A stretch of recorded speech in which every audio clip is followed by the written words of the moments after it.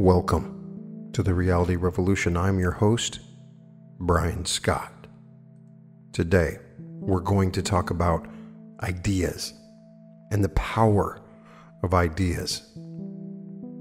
You're just one idea away from having everything that you want. And you have had so many amazing ideas that you've ignored, that have slipped by. And there are some things in your life, I promise, that you would love to have some new ideas about. Ideas are the very focal point of imagination. And as we've discussed on this podcast, imagination creates reality, and imagination is God.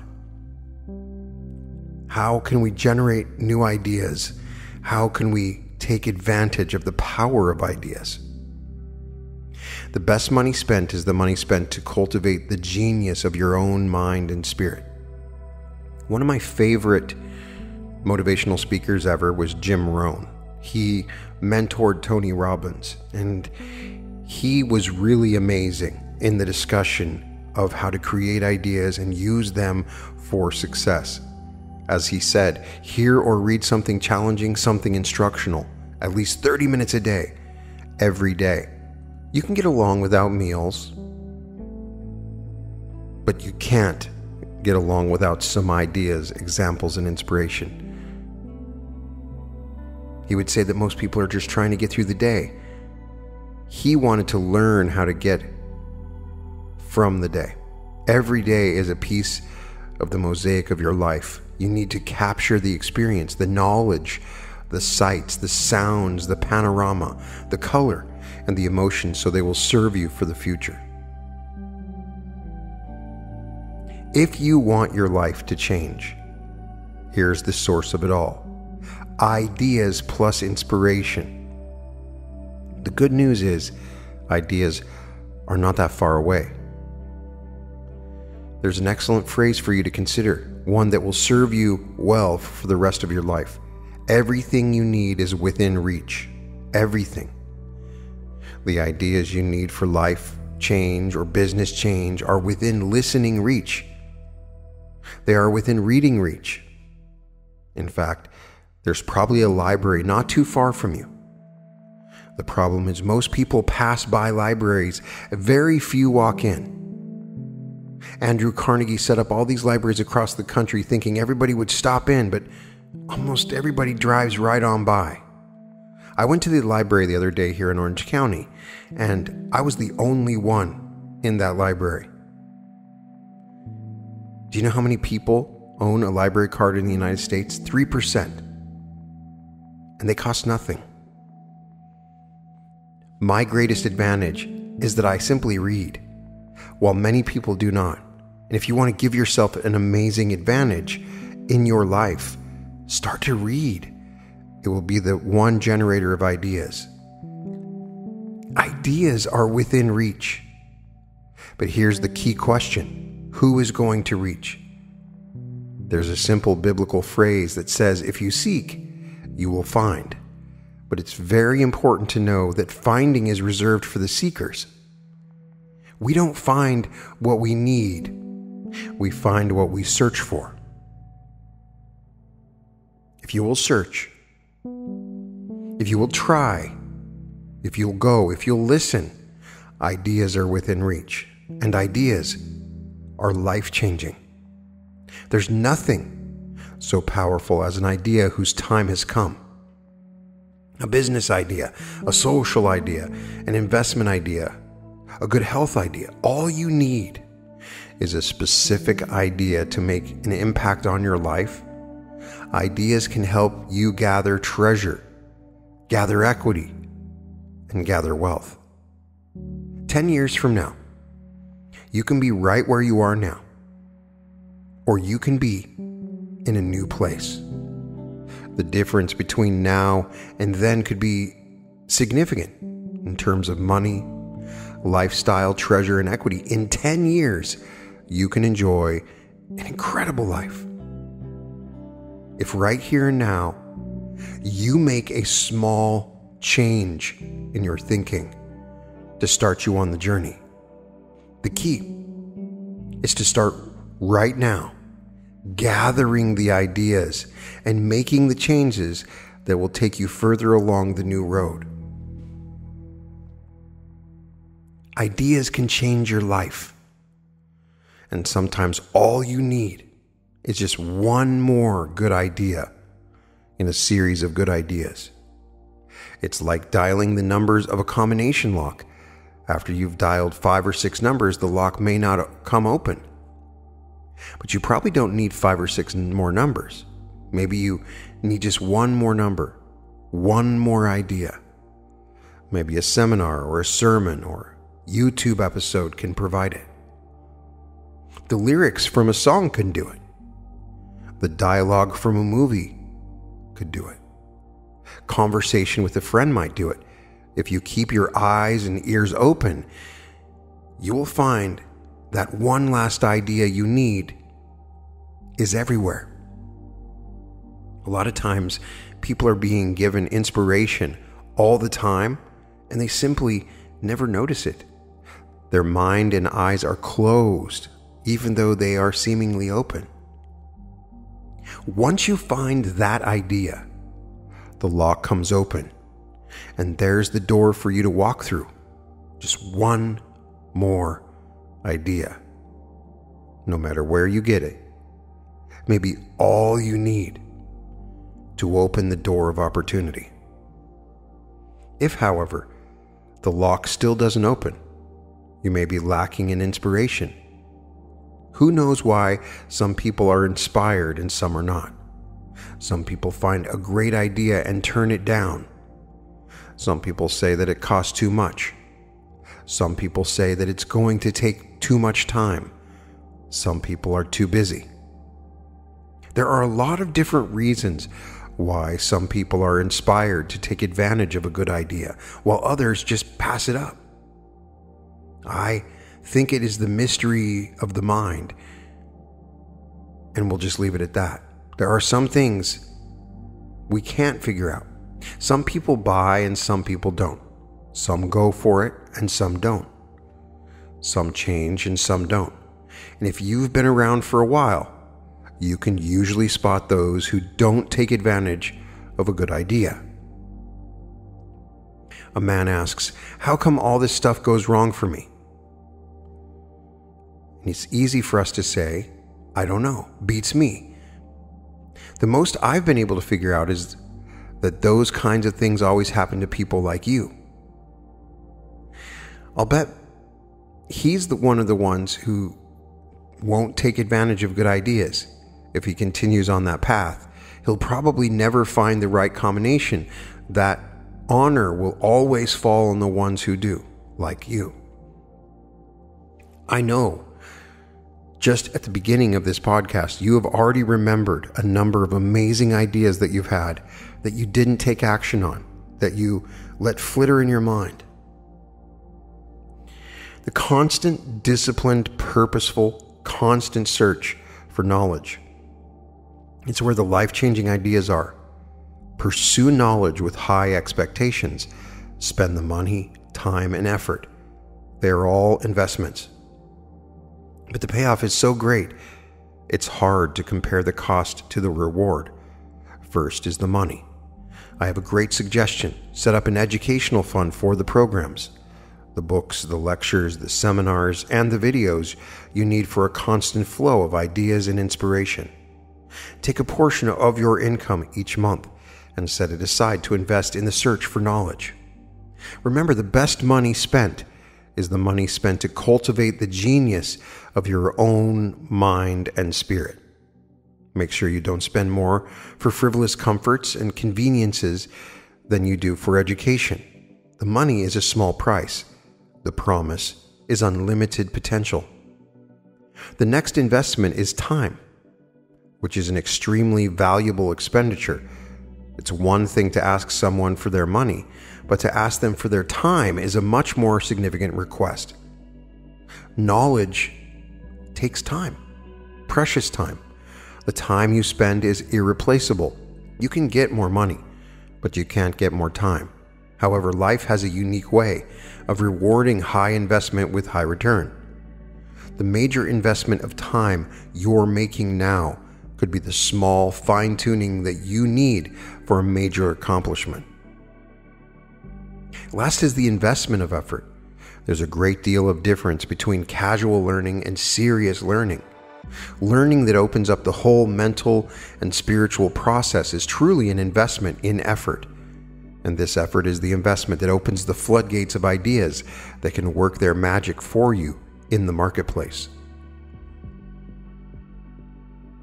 So I'm not going to hesitate to ask you to spend, in a deliberate and conscious fashion, the money, time, and effort required to reach your goals.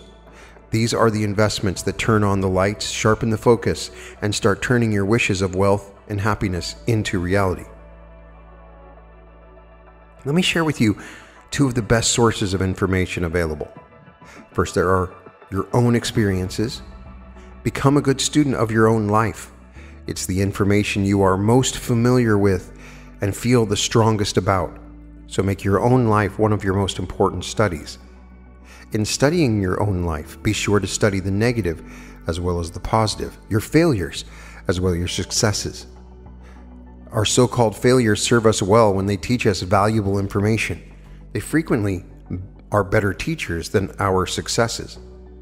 One of the ways we learn how to do something right is simply by doing it wrong. Doing it wrong is a great school for learning. But I'd suggest that you not take too long doing this. If you've done something wrong for 10 years, I wouldn't suggest taking another run at another 10. But what a close at hand and excellent way to learn from your own experiences. Jim Rohn talks about meeting someone named Mr. Schoaf, who had been working for 6 years. He started when he was 19, and that was when Mr. Rohn met him. He was 25 at the time. He said, Mr. Rohn, you've been working now for 6 years. How are you doing? And Jim Rohn said, not very well. He then said to Jim Rohn, then I suggest you not do that anymore. 6 years is long enough to operate with the wrong plan. Next, he asked Jim Rohn, how much money have you saved in the last 6 years? Mr. Rohn said, not any. He said, who sold you on that plan 6 years ago? What a fantastic question. Where did Mr. Rohn get his current plan that wasn't working well? Everyone has bought someone's plan. The question is whose? Whose plan have you bought? Right now, you have a plan. Is it your plan? Is it someone else's? Has it been failing? Have you been failing? You can change your plan. Those initial confrontations may be a little painful at first, especially if you've made as many errors as I have. But think of the progress you can make when you finally confront those errors by becoming a better student of your own life. The second way to learn is from other people's experiences. Remember, you can learn from other people. Whether you've done things right or wrong, you can learn from the negative as well as the positive. The Bible is such a great book because it is a collection of human stories representing both sides of the ledger. Some human stories are called examples. Do what these people did. Other human stories are called warnings. Don't do what these people did.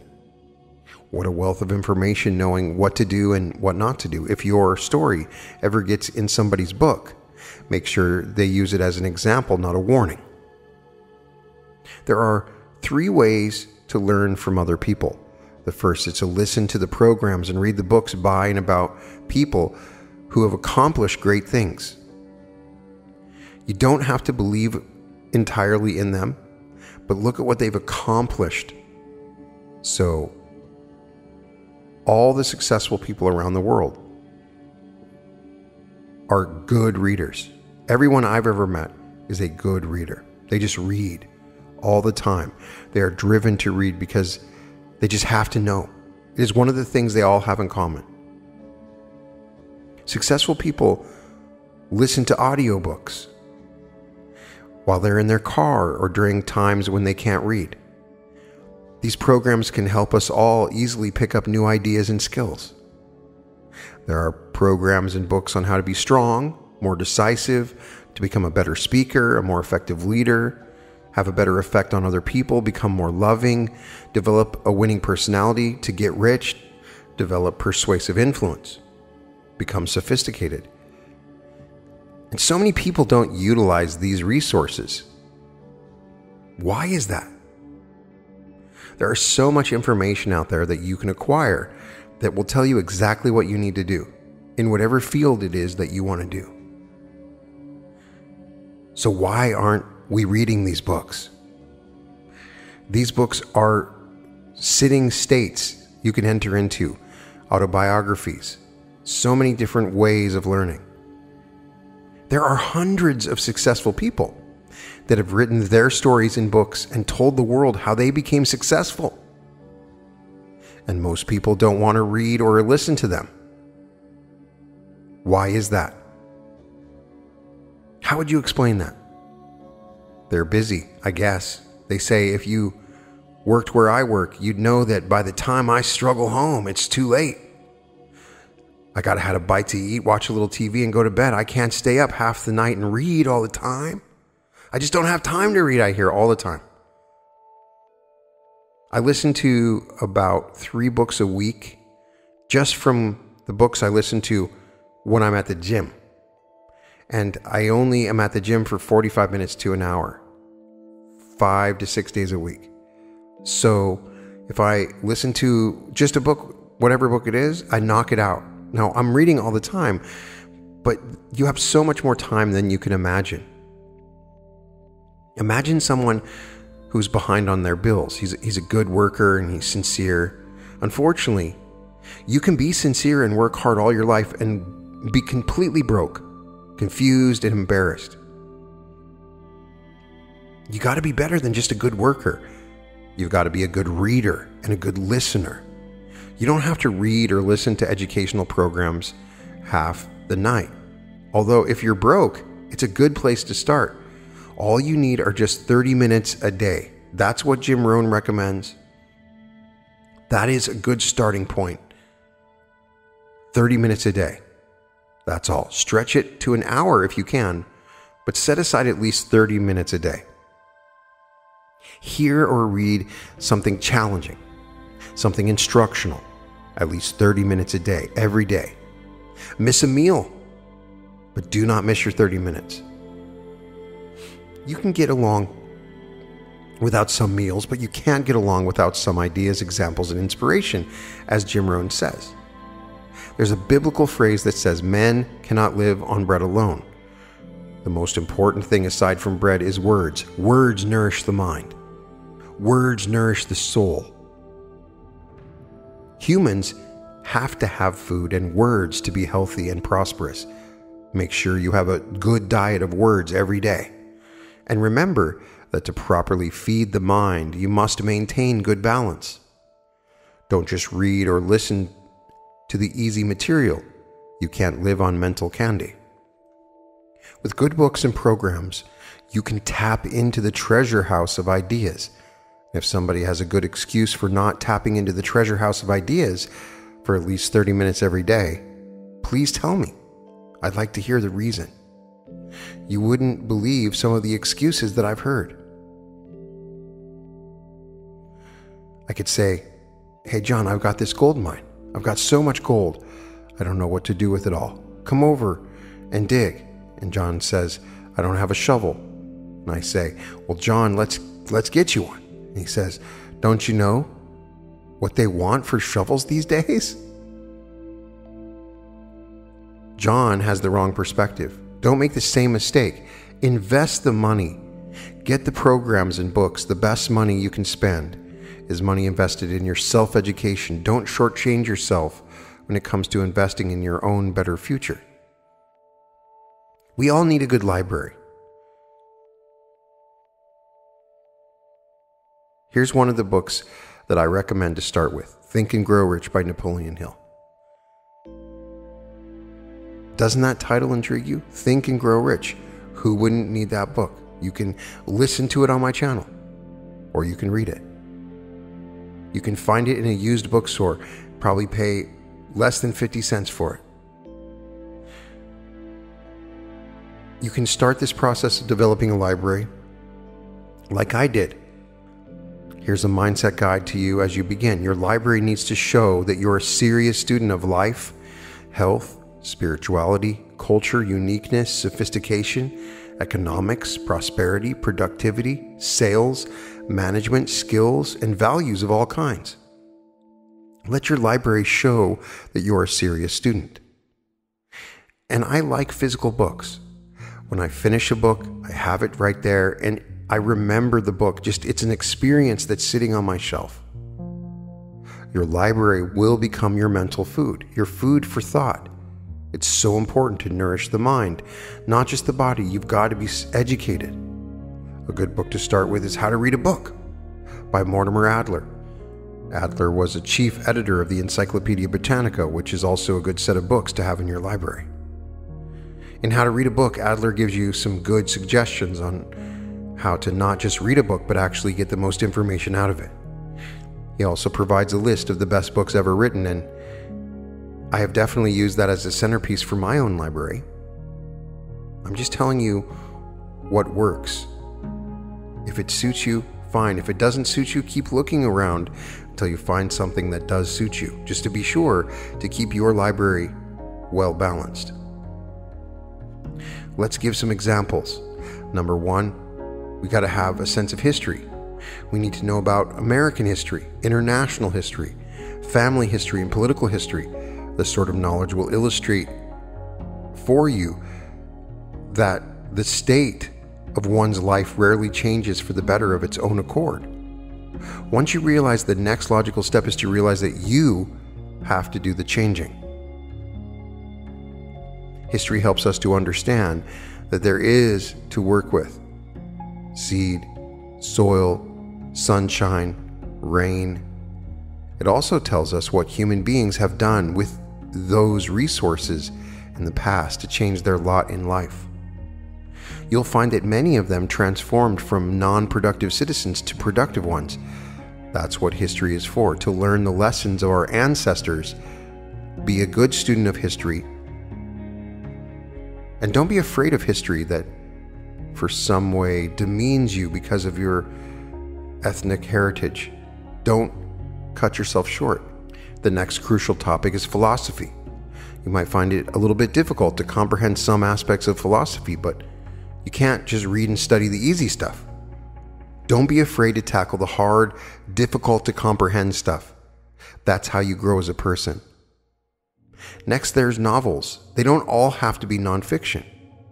Many times an intriguing story is interwoven with the philosophy that author's trying to get across. There are so many great books out there that you can read. One of my favorites is Shantaram. That is a powerful story of an escaped convict trying to start a new life in India. And there's just so many little lessons that come from it. I would skip the trash. Sometimes you can find something valuable in a trashy novel, but I wouldn't take the time to read something too trashy. You can always find a crust of bread in the garbage bag.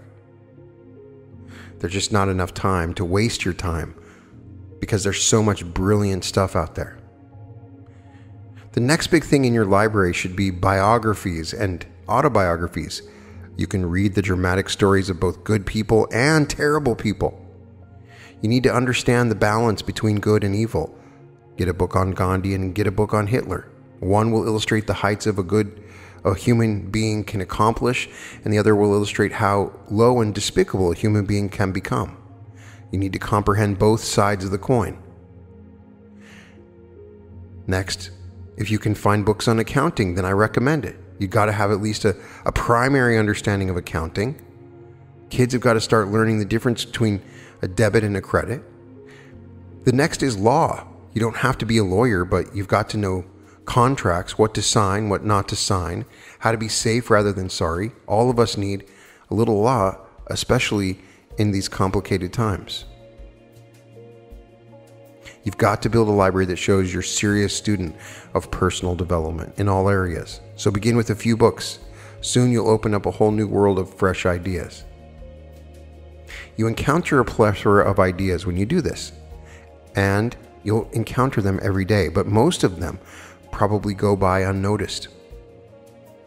That's why you need to develop the ability to absorb ideas.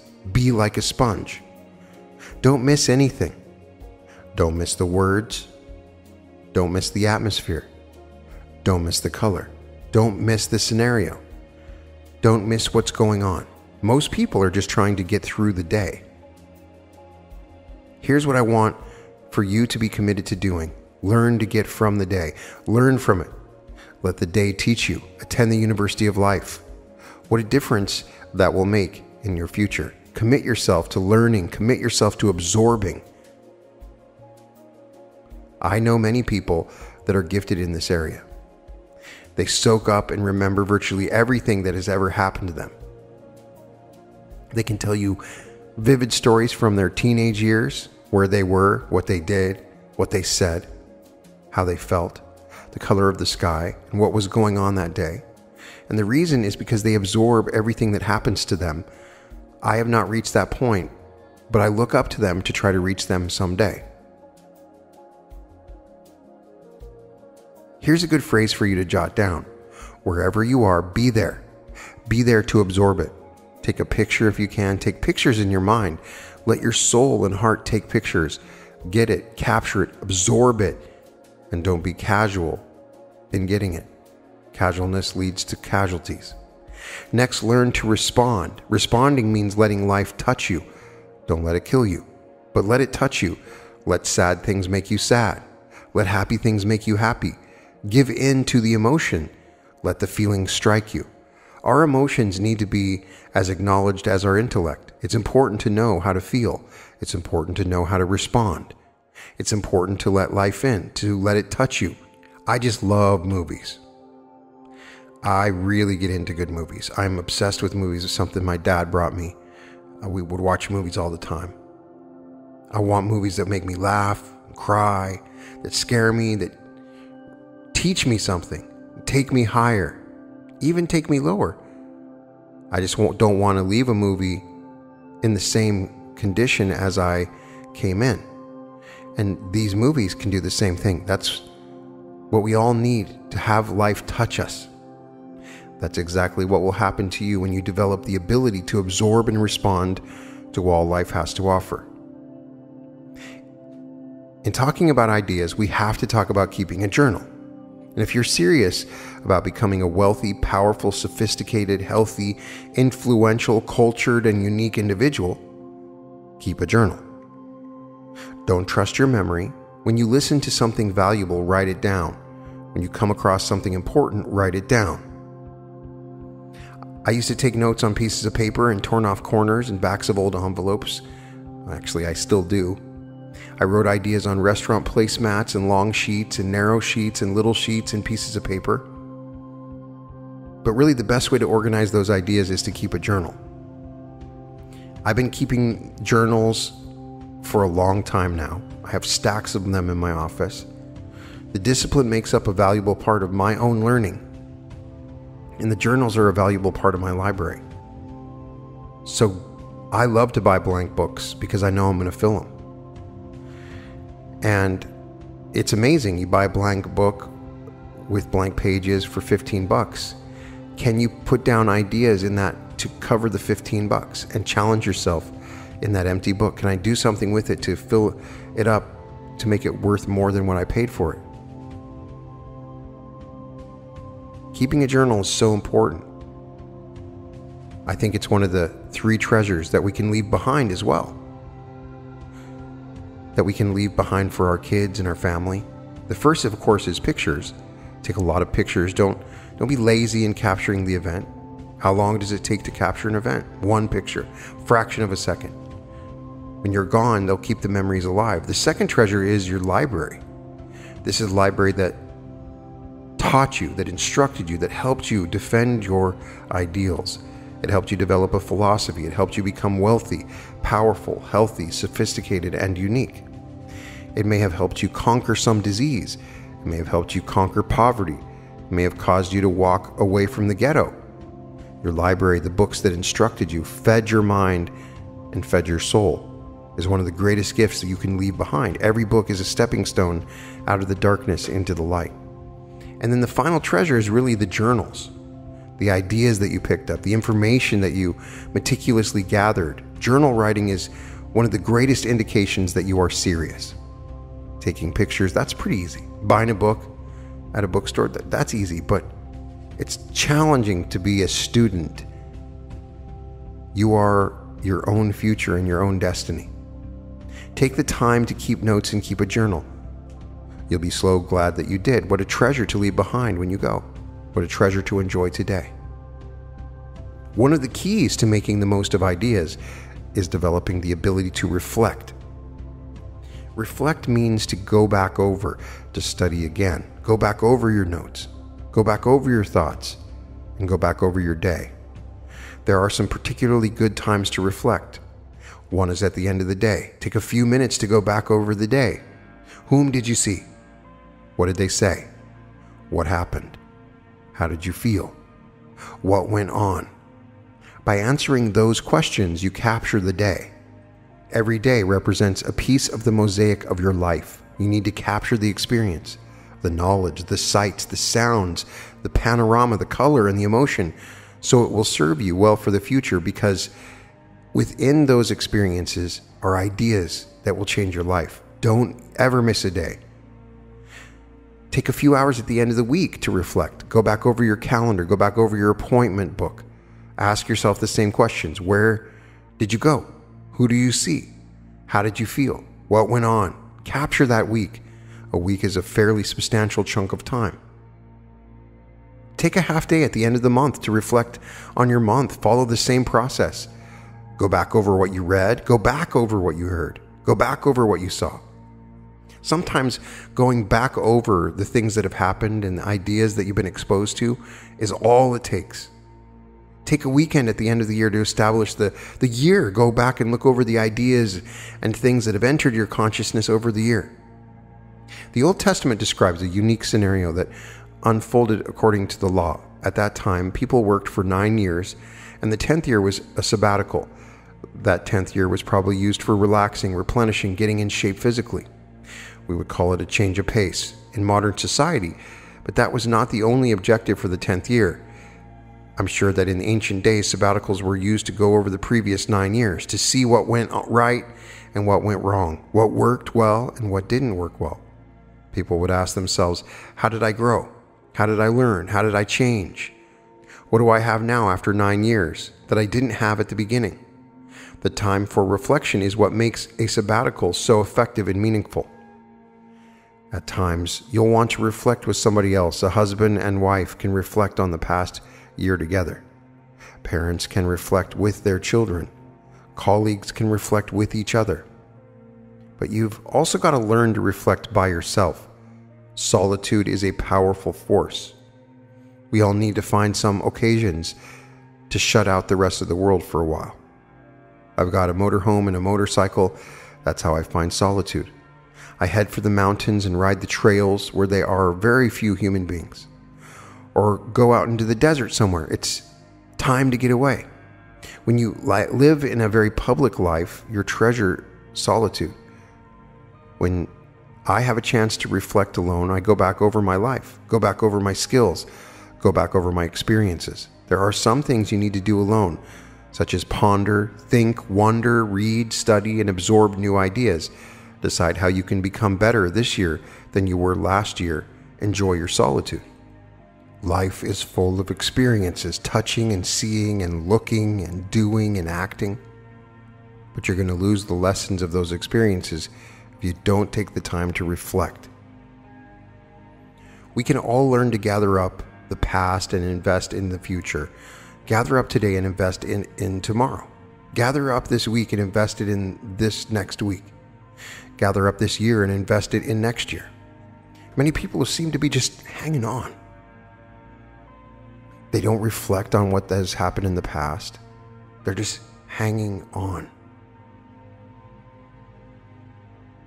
We can learn to gather up the past and invest in the future. We can do this.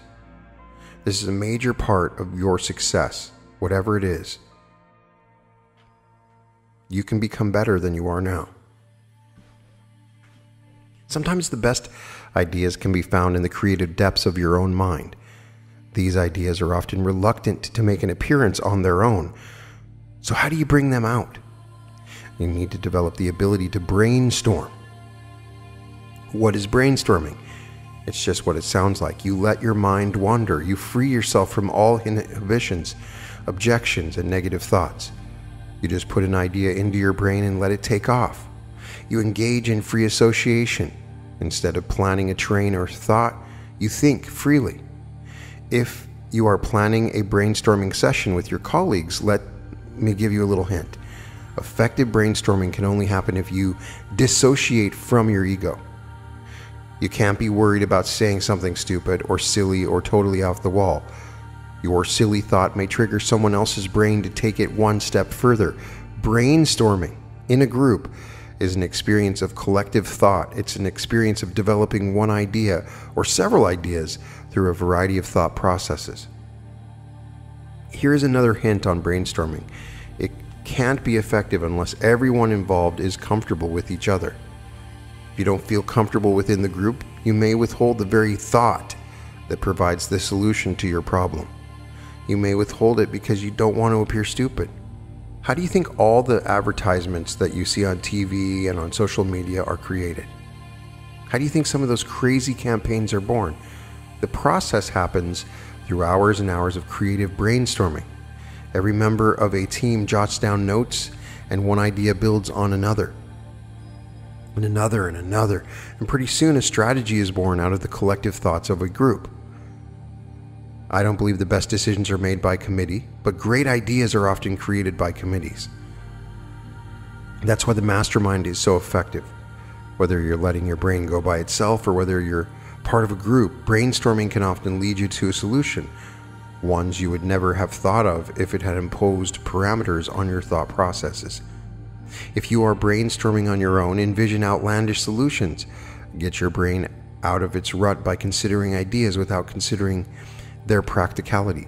If you allow yourself to think without confinement, you may come across a solution that seems totally inappropriate, but this approach will allow you to open up the process, which will eventually lead to an appropriate solution.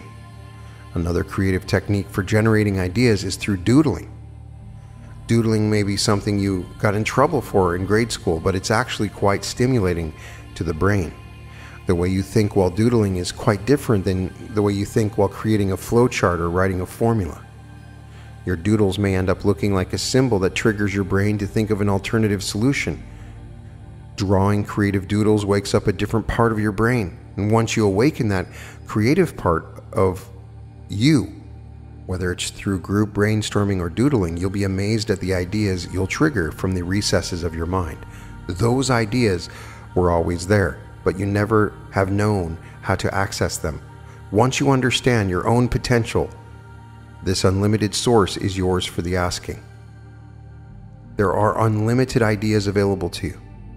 And if you open yourself up to your imagination, a portion of your day, allowing your mind to race and fly through the several ideas that you have, and you write them down, you develop them, you share them, you build upon them, that is accessing the imagination.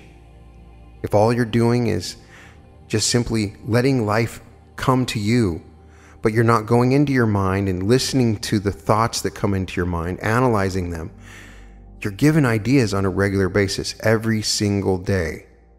And these ideas can be powerful. I promise you, I know that many of you listening have had huge ideas that you didn't jump on, that you saw later on. Perhaps some of you imagined Google or the Apple computer or Microsoft well before any of that stuff came about.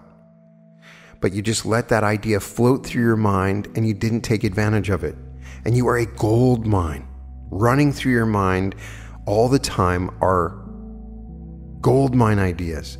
Ideas that are coming to you all the time, and they're powerful. One single idea can transform or even start a brand new business.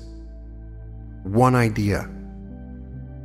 So sometimes you just sit there and you just ignore your thoughts, or you don't think they're important. Becoming the neutral observer of your thoughts is helpful. When you do this, there are certain lines of thought that you become aware of that you can sort of stop, and you open your mind up to a freer expression of the ideas within. But become creative. Creativity brings about new thoughts. So the challenge that I have made before on other episodes that I make now is try to create something every day, something new. Scribble a little picture, create a new recipe for food, think of a new song or a poem.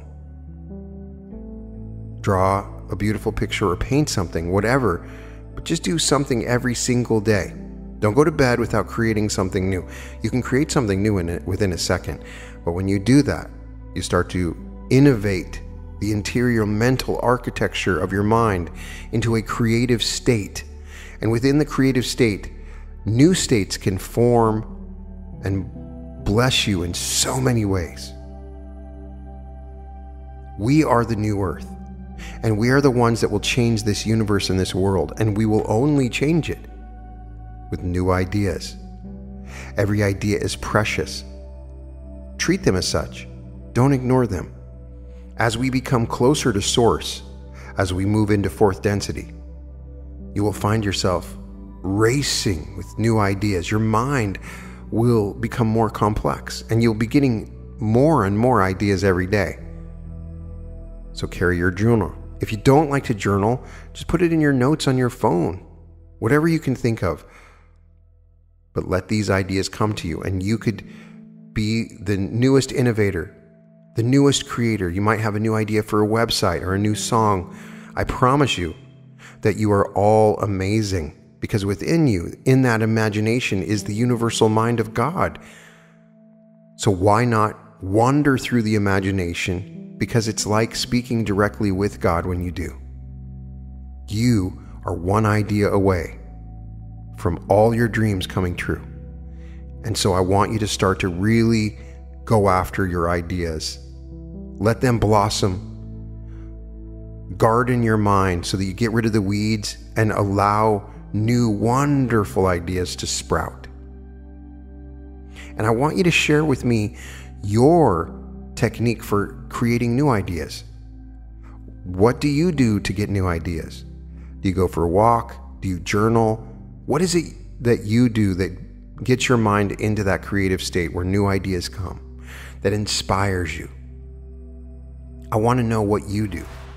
Please share it with me. Put it in the comments.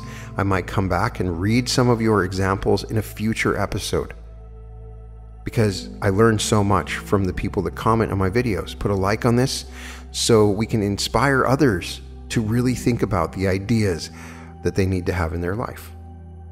You can find all episodes of The Reality Revolution at therealityrevolution.com. And welcome to The Reality Revolution.